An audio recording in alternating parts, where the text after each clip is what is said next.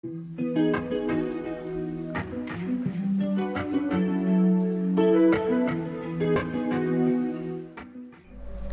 our dress and textile collection at Birmingham Museums Trust numbers a few thousand objects, and it's all housed here at the Museum Collection Centre.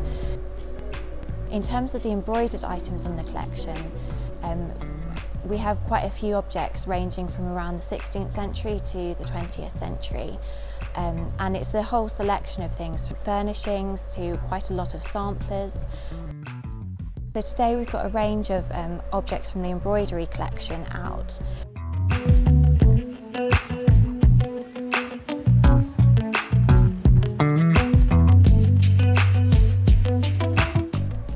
This object here is really interesting because you can actually see the paper that they've used to back the applique embroidery coming through underneath the fabric, and it probably dates from around the 16th, 17th centuries, as does this one.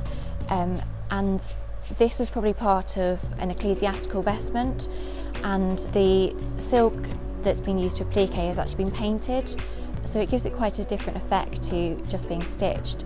And both of these items were collected in the late 19th century, so quite early on in the museum's career. Then this object here is a sample of Assisi work, which is a particular type of embroidery, and this was collected by William Morris.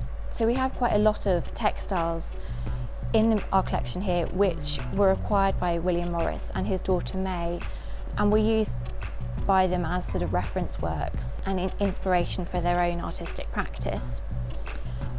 Then over here we have a sampler. So we have quite a lot of samplers in the collection, most of them worked by quite young girls, and this is just a really nice example and really beautifully stitched.